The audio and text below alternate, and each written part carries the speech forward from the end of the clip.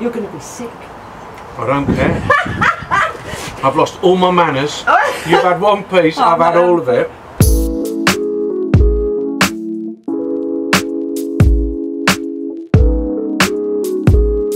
Thought I'd lost it then.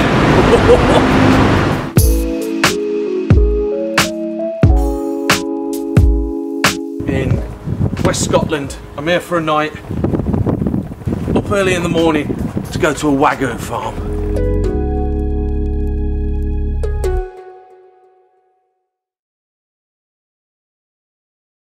I'm on my way to Dunblane, which is sort of central Scotland. I'm going to meet a husband and wife team that just gave it all up and wanted to have cattle, but not any old cattle. They created Highland Wagyu, and they've got a herd of pedigree Wagyu. So I'm going to meet them to learn more about this prized breed of beef and to get my rib of beef to age.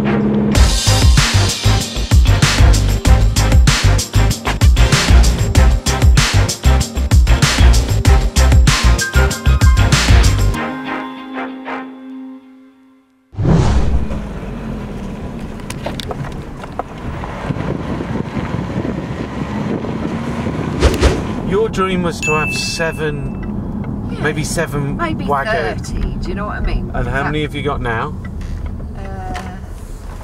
Well, it's 2,000 head in total. 2,000? Yeah. How many acres? Or 25,000. 25,000! Wow! It's huge. Wow. So you're this crazy lady from London who came here and changed everything. They must have thought you were...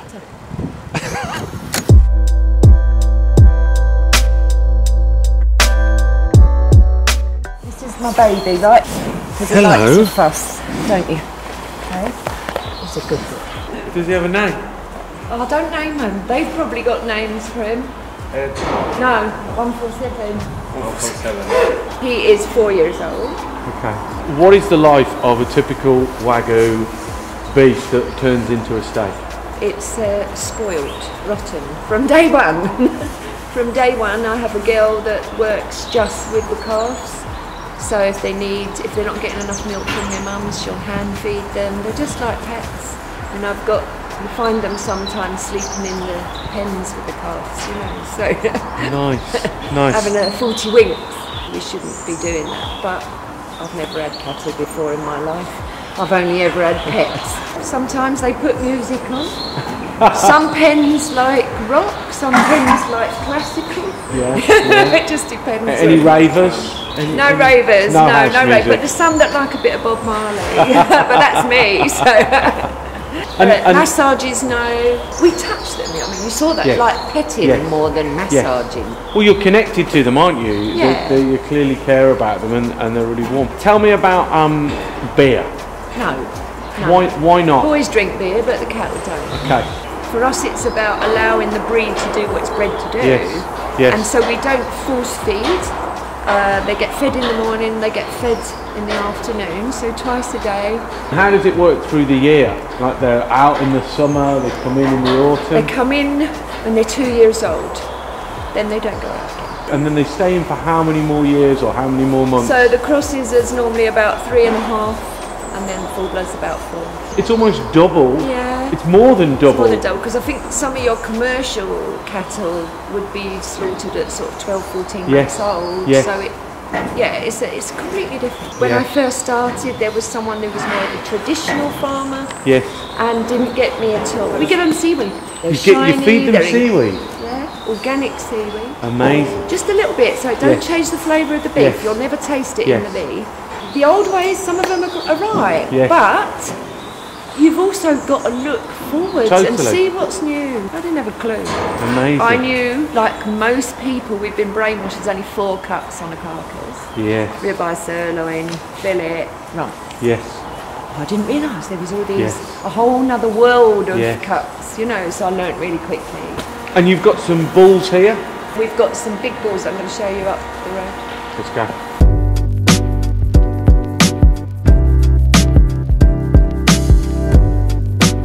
This is Dutch. He's our oldest bull. Hello, Dutch. I actually think he's the oldest animal on farm. Bloody hell, he's massive. This is Dragon. Hello, Dragon. This is Dragon. So he's the youngest bull in here. I sold a young bull this year who was 5.5 months old. Yeah. For 15,000. 15,000. That was for breeding, but he was 5.5 as a calf with his mum. Wow. So I sold him for that, but that's the first time I've sold a bull. Really? I've never sold a bull. If I don't put Dutch at the end and I put him somewhere else, he upsets the whole shed. So he likes to be there. He's funny who his neighbour is, but he's used to being next to Dutch. So if we upset, you know, the where harmony. they go, oh my gosh.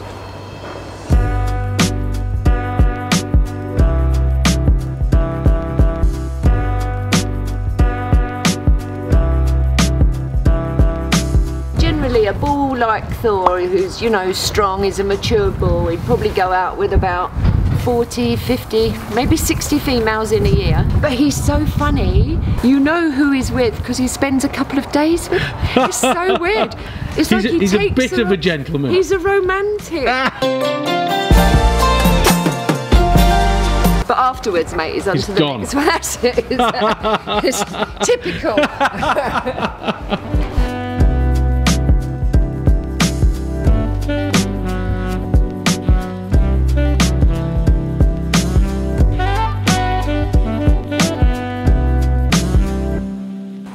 Martina's dug out this Wagyu steak for me.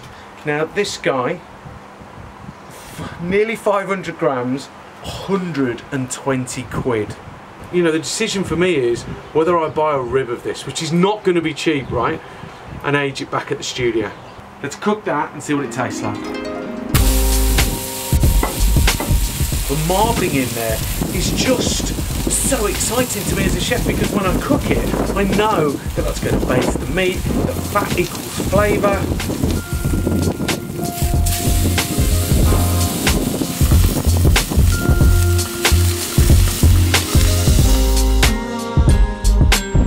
Okay, I'm going to let that rest for a couple of minutes and then I'm going to get Martina, we're going to try it.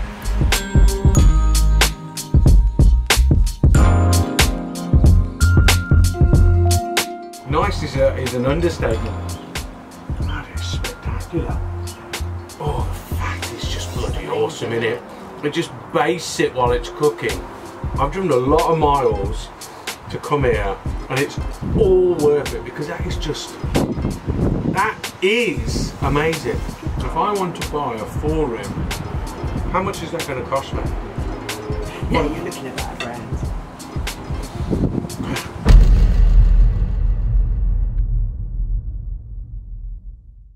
I need to age. The full blood won't work. Let's put it that way. It won't work. There's that much fat that it can go rancid. And you don't think that the cross needs aging either? I don't see a difference in the texture or the taste.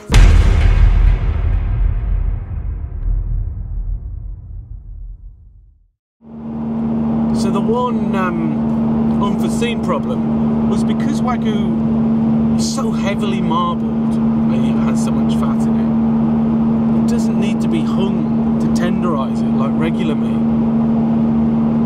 So I can't use it for my experiment. I'm going to have to go back to Richard.